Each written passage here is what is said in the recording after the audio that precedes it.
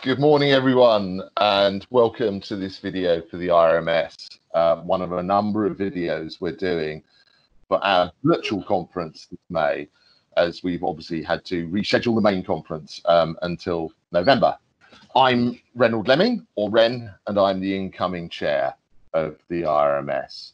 I'm also the person who's taken responsibility for liaising with all the parties involved in this great collaborative project around developing a digital DPIA solution. Over the next minutes during the course of this video, we're going to be holding a panel session to explore a little bit more about what the DPIA solution can do, and I'll be introducing my colleagues in just a few minutes.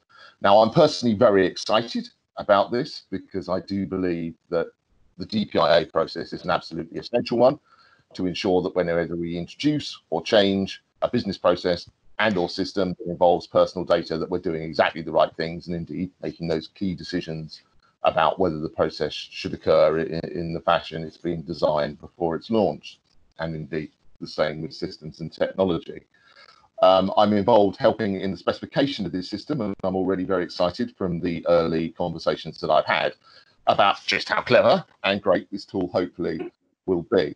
From the IRMS perspective, although the commercials of this haven't really been confirmed, there are a number of organisations who are what you might call early adopters and therefore early investors in this programme. But from a commercial basis, we will at some stage be agreeing terms so that there's a membership discount to our members who wish, once the solution is fully deployed and or at least developed, who wish to become customers of it.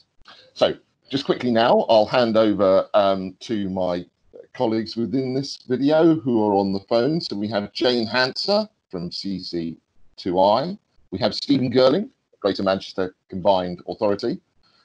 And from Looking Local, who are the software development partners within this, we have Omar Rashid and Leanne Viney. So thank you very much. And Jane, if I can pass over to you. Sure, thanks ever so much, Ren. I'm Jane Hanser from CC2I, and we're a public sector co-funding platform and the organisation that brought this cross-public sector collaboration around the Digital DPIA together.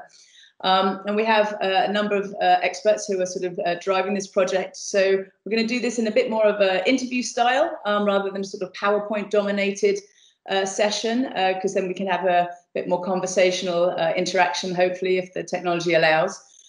So I'm going to be asking the questions, and Stephen, you're up first. Stephen is the Information Governance Project Manager from Greater Manchester Combined Authority, and this project originated from the GMCA. So can you give us a little bit of background and context about it all, Stephen? Yeah, sure. Thanks, Jane. So in January 2019, we embarked on an alpha phase project, which was funded by the MHCLG and the Local Digital Fund. And it brought together partners from across Greater Manchester, and we were tasked with developing a prototype that began to demonstrate the benefits of a digital DPIA that we believe that this tool can deliver. So we worked on that up until June 2019 when the project concluded. And then we had a prototype at the end, so it was good because it gave us a foundation really that we can build upon of something that we know was right and would actually deliver the benefits that we believed it would. To improve information governance processes and to really embed a privacy by design approach across an organisation. And so based on some of the estimates that we made against our own processes during that project, we projected that an effective and fully embedded digital DPIA process and tool could deliver approximately 65% savings on our existing process. So that's something that we're really looking forward to testing out further in the next phase as we move forward with our partners. Yeah. Well, that's a big number, and privacy by design is important to everyone. So yeah, there's a good bedrock to build on. And I know we started working together just before Christmas, actually, around the co-funding and bringing the organisations together. And along with IRMS, we've got a fantastic group who are going to steer the project. Can you tell us a little bit more about those regional, local, cross-sector, national organisations that are helping here? Yeah, absolutely. And yeah, and as you say, it is a fantastic group that has come together on this collaboration, and it really builds out from what was a sort of Greater Manchester centric alpha project and our national footing really that we're on, and we're working across organisations across the public sector on that national basis, which is fantastic for where we are now. So we do have ourselves from the GMCA, from the Greater Manchester Combined Authority, representing the Greater Manchester in that original project team. But we also now have Norfolk County Council that have come on board with us. We have University of Nottingham, the London Office of Technology and Innovation, the training provider Act Now, the Information Sharing Gateway, and we have the key national players, the IRMS, who we're talking to today. We have NHSX, and we have the Information Commissioner's Office as well, partnered with us on this collaboration. It gives us a fantastic array of knowledge from passionate project collaborators who really believe in the benefits that a solution like this can achieve. And we have that cross-sector representation now. And with the ICO's involvement, we'll be able to get that invaluable input from the national regulator into the solution that we're providing. So this group will ensure that the solution does deliver those multiple benefits and is influenced by approaches that, all told, combines with over 100 years of IG experience coming to the table. Yeah. And Leanne, you're head of design for Looking Local, who are, as Ren said, the software developers for this platform. So we had that discovery workshop where everyone here and many others were had that workshop to try and uncover what a digital DPIA platform could and should do. That workshop was in lockdown. Can you tell us a little bit about what happened and how it went? Yeah, indeed, these are very different times. So typically we would run our kickoff workshops in a face-to-face environment, room full of people, and a mountain full of post-it notes. This is our first time running a kickoff workshop virtually, but there were definitely some clear benefits that we saw. So instead of those post-it notes, we operated a combination of a collaborative document writing, and around the virtual table discussion, and a combination of those gave people the freedom and confidence to contribute their bit. Sometimes in a room full of people, there are characters that kind of dominate the conversation because they're more comfortable with speaking with rooms full of people, and others don't particularly get heard. So this way everyone was able to contribute their thoughts in a way that they felt comfortable with doing so. And it was really, really interactive, and everyone stayed for the duration, including some family pets. So it was different.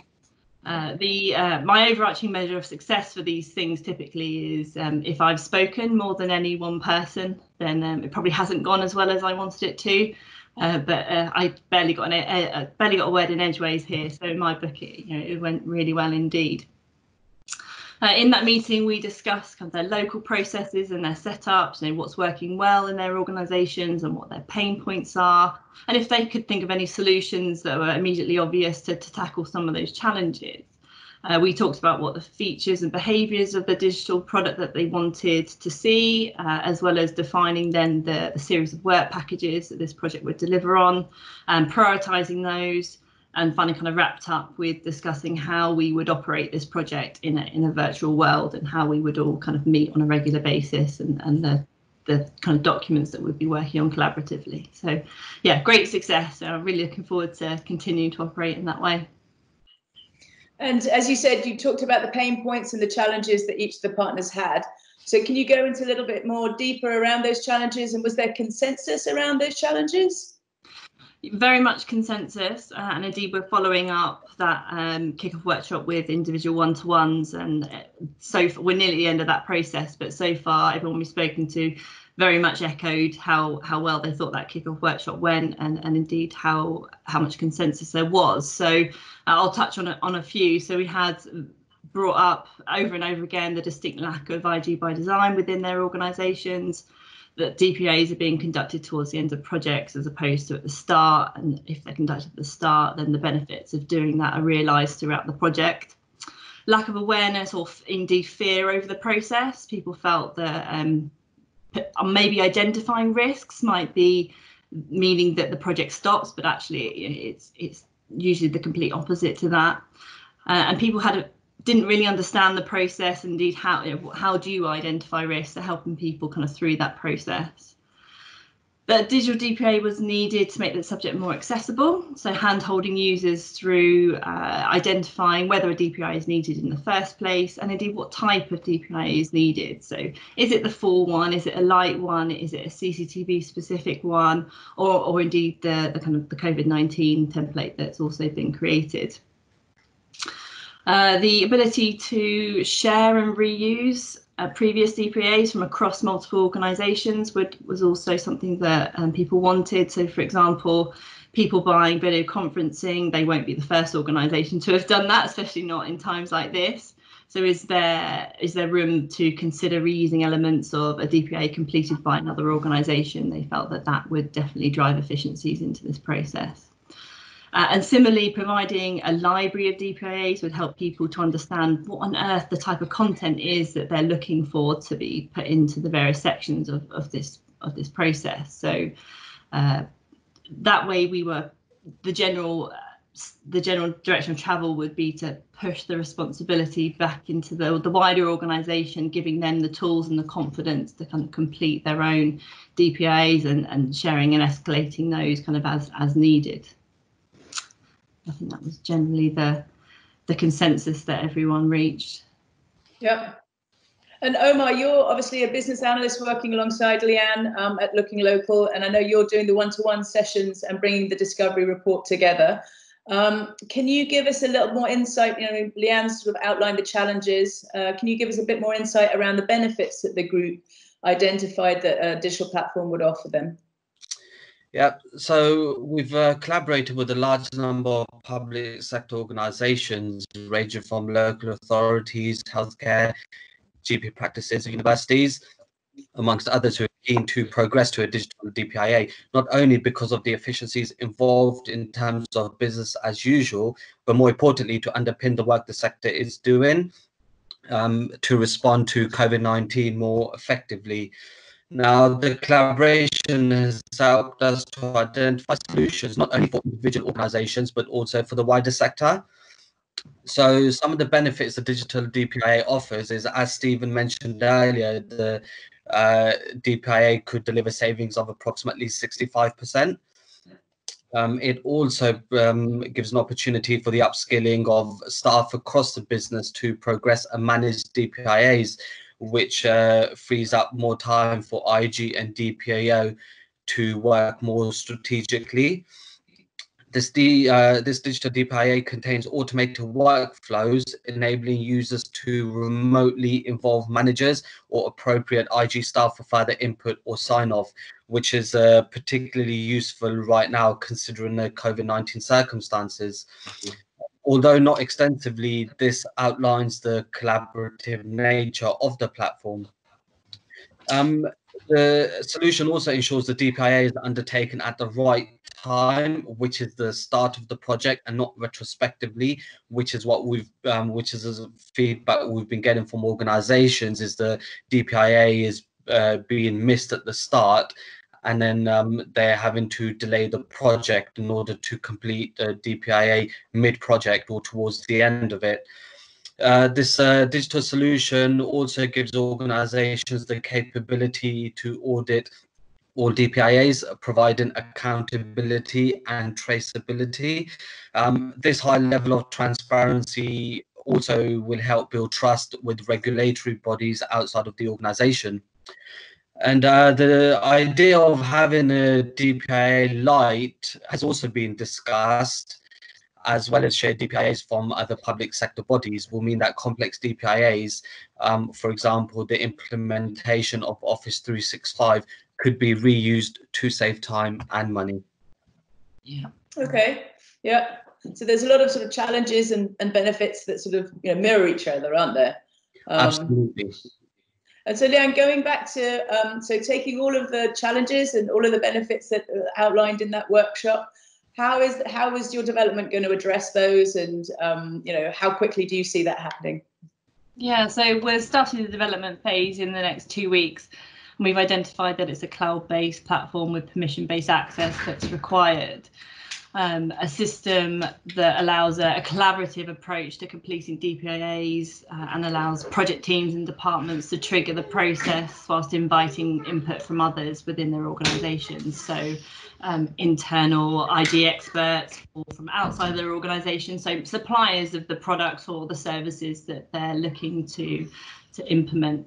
And indeed, once that DPIA is complete, the ability to assign it to the data guardian or DPO or the CIRO for kind of sign off, maybe escalating based on risk to their legal teams or the ICO. We need the ability to identify if a DPIA is required in the first place, and indeed what type of DPIA, what template would best suit their needs. The analysis phase has also shown us that there's a need for sharing or publishing full or indeed summary DPIAs for others to see and reuse. And a work package that I'm particularly looking forward to working on is the introduction of some sort of automated risk scoring as well. That's something that everyone around the table is really keen to start to work up and bring together. And we've got some people that are dedicated to look at that work package in the next few weeks. We suspect that we'll be delivering the first iteration of this product within the next 4 weeks. So a really quick sort of turnaround and getting it in front of people to feel and test. And so how many work packages in total are there that were identified in the workshop? Yeah, I think there's about 13 work packages, maybe even a couple more since then, since the one-to-ones have operated. But the entire point of running this project in an agile fashion is one where on a 2 weekly basis, we convene virtually and discuss the priority of those work packages to ensure that the right one is being addressed at the right time. So those work packages may well change over the course of the project. That's the point of this process. And so I guess that's a sort of interesting point, isn't it, that a lot of projects don't work in this collaborative co-design way. So if I can go back to you, Omar, can you tell us a little bit more about how the partners, I mean, you know, Ren's here, Stephen as well, they're going to be helping steer the development. How are you going to manage that, and how do you sort of get their information and put that into the development timeline? Yeah, so Leanne was talking earlier about the kickoff workshop, which brought everyone to the table to collaboratively inform the direction of travel. So from there, we moved into the one-to-one sessions where we worked with each organization to deep dive into their individual setups and needs. I mean, we would usually hold one-to-one meetings on the client site, but due to the circumstance of COVID-19, we haven't been able to do that. So we've been holding these virtually through a number of conferencing platforms. We're near the end of that phase now, and we'll be moving on to the next phase.